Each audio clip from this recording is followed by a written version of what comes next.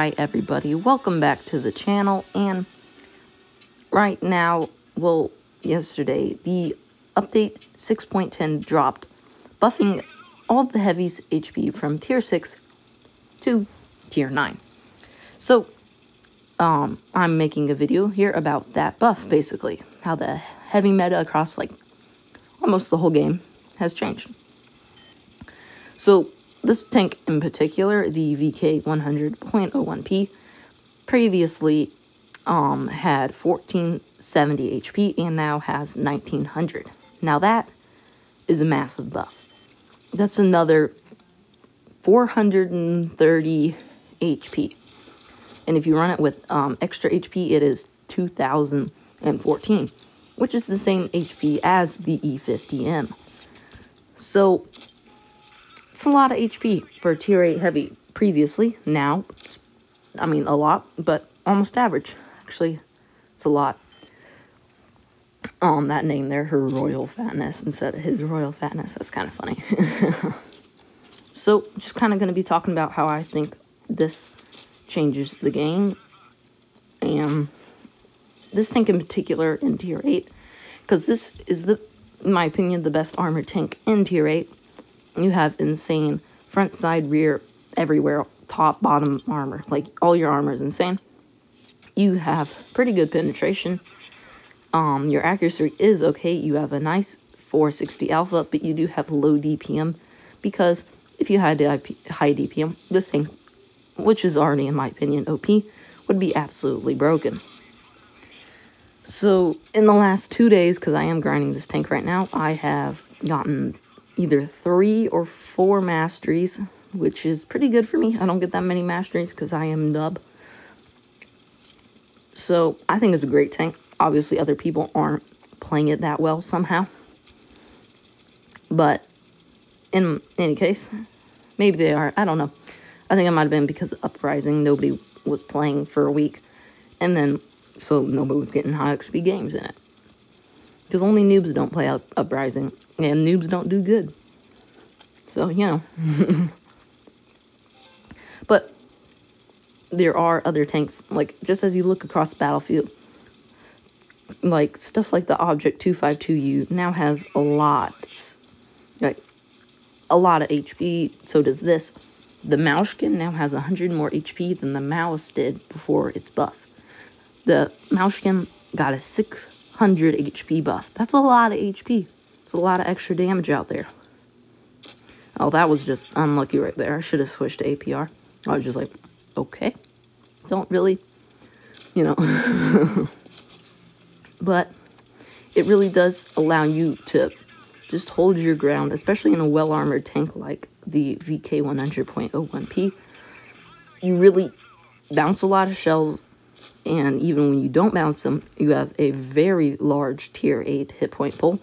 So I've been going in 1v3, 1v4s right way in front of my team, and I have been winning them because it's basically an unstoppable tank if you're another tier 8 or definitely if you're tier 7, mediums, all those things, even tier 9s. I mean, you murder them. You absolutely murder them. And it's ridiculous.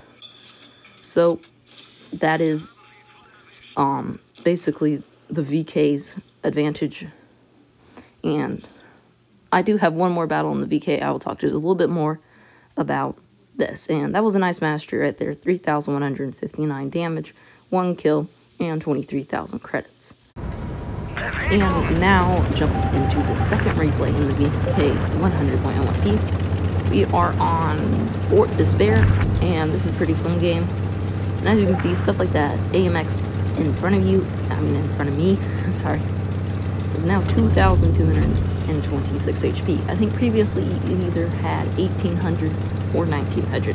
So also, just as you see, there's about 400 tier 8 and 9s, about a 400 HP buff on anywhere from like a 3 to 400 HP buff. It's very good.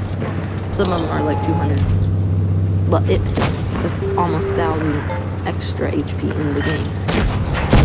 Nice shot right there on that AMX 1 ER, 31 ER. And as you can see, it's just us two out here, and we are surrounded basically there are some tanks behind us, but as you can see, I expected this to be a loss, so I just whipped it.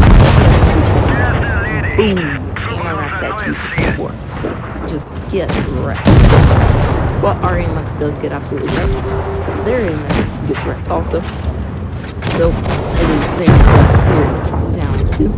And I'm going to pick out a nice shot into the bottom plate of that K91, which has very weak bottom and side armor. So really, you can't pin the front, which, like, it's hold down enough where it can't do the very bottom plate. Go for the tracks on the side, because it's very weak. And so, as you can see now, if we did not have the HP buff, we would be down below 1000 HP right now. But we're not.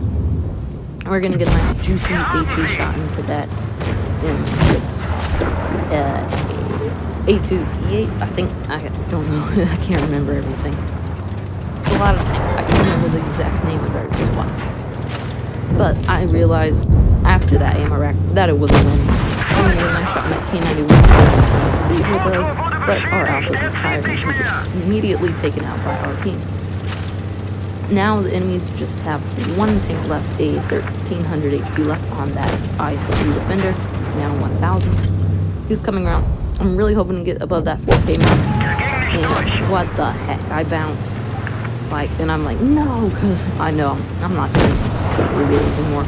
I do get a ram in, though, which is 126. But he's just too low HP. But we get the kill on him.